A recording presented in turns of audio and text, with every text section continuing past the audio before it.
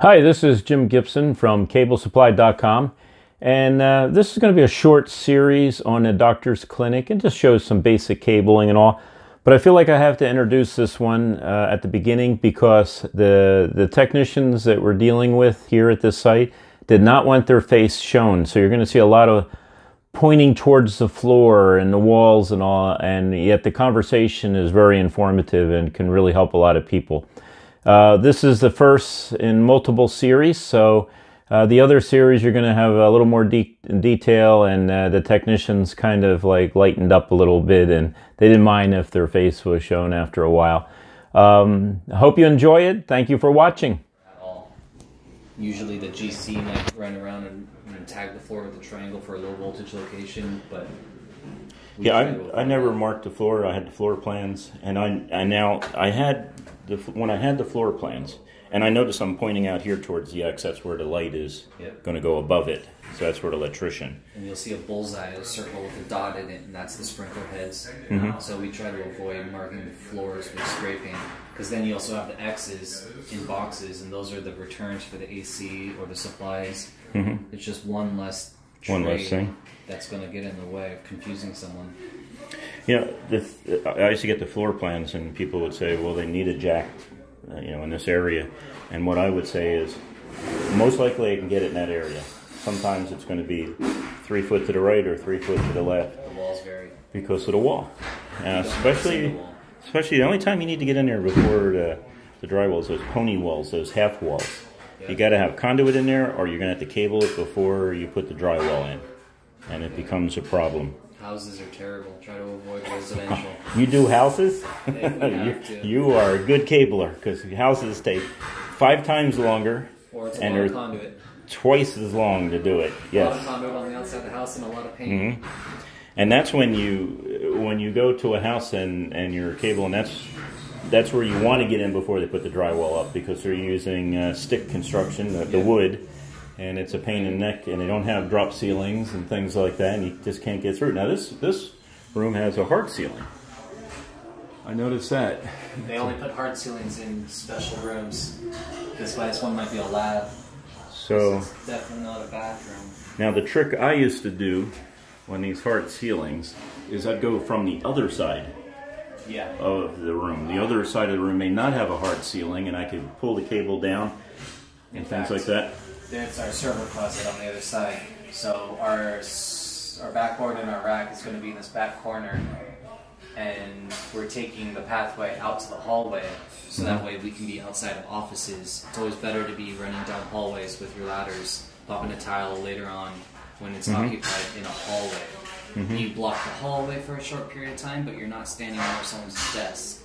Always try to avoid going over a desk. Stay out of offices until you at least have to get to the location.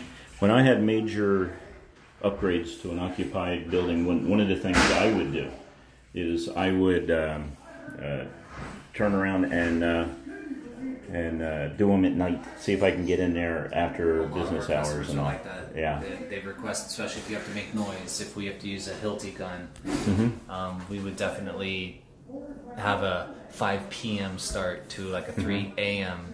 or a 7 a.m. end time. Noise curfews are a big thing with customers. Like, I'm actually surprised we're here during the day because the tenant's below us, and I believe there's a tenant above us, and no one's complained about noise yet. But we're not using ramset guns, we're not using impact drills, but just rolling carts on the ground, setting a ladder down. Even though you're quiet, it causes vibration. Well, LA had that. That's one of the reasons why I stopped working in LA. It's all night work. Gosh, it's just a lot of requirements and a lot of extra code that you don't actually need, and then every city's different. Yeah, LA has different codes for supporting your hardware. So far, every city is the same on you support your own product. You have to hang your own supplies. But LA, and I think there's Chula Vista, you have to actually attach your wire to the ceiling grid with the banana clips. And usually that's a no-no. You're not supposed to touch grid, you're not supposed to support the grid, because if you move your cable through the hook, you move your hook wire. If you start moving the grid, you bend the grid. T-bar is really easy to bend. And I failed an inspection because I didn't know that before. And they came through and we just I left extra wire on our hooks, so I bent the wire back down and attached a banana clip, and it passed at that point. Now we called it bat wing. You're calling it banana clip. So the bat wing. Here, see if we look at a J hook. Okay. So what we've noticed on that black little clip on the hook attaches to the grid wire if you want to support it vertically. I don't see it. Where are it's you? Right there. That hook right there. So if you step to the side, you can see the little black clip on it right by the HVAC. Oh yeah. Now we call that a bat wing. Yeah, so that be the bat wing. We've also described that for the hook. But then the banana clips we usually used on, they're like yellow metal ribbons that would clip onto the T-bar. And they would just attach your grid wire to the T-bar for extra support. But I think LA and Chula Vista is the only two cities I know of that require that now, as of right now. I put an exact duplicate system in New York City and one in LA. Exact duplicates. And when I did that, I looked at the price difference between the two, and actually it was more profitable to do New York City than LA. So, sure. Okay, we're going to get the rack halfway of that. Oh, okay. Fact, so it's no problem. I didn't know that was going I thought that was going to be a light. Yeah, I don't know. I'm just here. I guess we were supposed to go there, but then this copper line came, so this is my first day here doing this. So, yeah, but we were supposed to go there, but the copper line came, so we moved over. How about if I go around this way? It doesn't matter left or right. Just Because you have this right here that's going to be in the way. I think that is going to be. That's not going to be a light. I thought that was a light symbol. Yeah, that's So what I'll do is I'll what I thought. I'll move that over here and I'll come this way. That's fine. Go along this wall so I can miss this this sewer pipe or this pipe right here. That works out just fine. Who is? And then we're actually getting closer to the backside of the hooks. Yeah. I looked up and was like, hey, that wasn't there 5 minutes ago. I know, man. Where'd that come from? No problem. Tricks of the trade. Negotiating with the trades. That's one problem during the middle of construction. You don't know where everything's going until it gets put in. Yeah. So you're standing under a light, apparently. Oh, light's going to go right here. Somehow. It's probably going to go in this one. This one looks like more of a 2 foot by 4 foot tile than that one. Yeah, it does. Arrow. Yeah, I believe it's The arrow's right on the here. right side. Well, that's good then, because The one halfway of outside. this. Play this all the way over here. So you guys use stiffies, huh? Not your regular J-hooks. We prefer the stiffies Yeah, from Tamarco. I like installing the stiffy ones.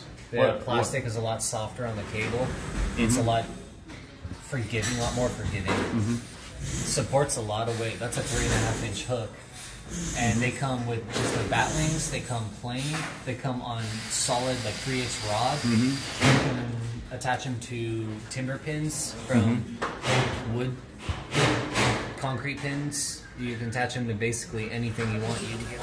Did you get a towel in that? So, It's going to be tough getting a tile in there. and it's going to, yeah, especially with the pipe there, and then you're going to have to fan out your cables. What do you got, about 2 inches it looks like? Yeah. I'm going to drop my tile first and you guys can run it all under? Absolutely. Really? Absolutely. Yeah. Hell yeah. Probably be better to do that anyway. I'm okay with Because that all day. we have a lot of cable there. That And way it's you going to can be stuff tough. and bowing it down or something. It'll be easier for you to put your tile in too. Oh, yeah. That pipe's gonna I cause already an had issue. that option though. So, I'll get that one you tile know, being put in, just leave all the others out. so what is it, 4 stories above us, right? I think there's only 3? there's a, yeah, we're on the second story there. Yeah. And when they constructed it, sometimes I know they put the a raceway through on some of the thick supports. I've seen that before. You don't have it here, huh? Not here. No, They this is an old didn't building. think about that, and they made the ceiling high. So now you're going to have problems getting through What, there. about 8-foot ceiling. That about an 8-foot ceiling. Yeah, 6'9" or 7'9". something like that. Yeah, it's about an 8-foot ceiling. I guess they could have taken it Right down. here is just slurry and you probably knock out. Oh, Where? Don't hold me to it, but oh yeah. that's just bullshit concrete. It's spackle the hole. Yeah. There's a hole there? There used to be. There used to be. You might be able to beat it out with a hammer.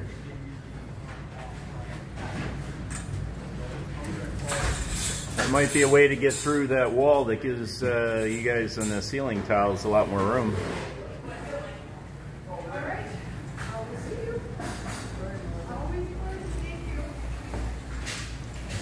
That's where it was at. What's that? I'm trying to find. There's the no other side. opening there though.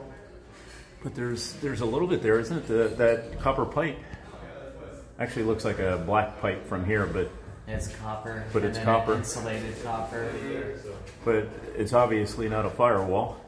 No, not a firewall. It's just a support beam. And I see something up there. Oh, that's just a piece of wood from the construction when they formed the. But is that a hole to the left of the two pipes up there? You see it? A little Not square big hole. enough of a hole, but it might be a hole. Can't see anything else. Is there a place to get converters around here?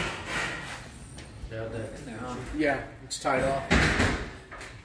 So So that's going into the server is room. going straight down this way. Yeah, it's going down this way. All the way down.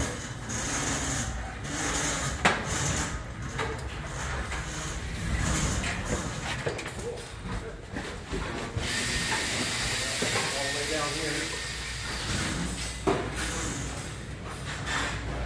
Where's your bucket though? The pull string bucket in the server room? No, I cut it off already. It's already done.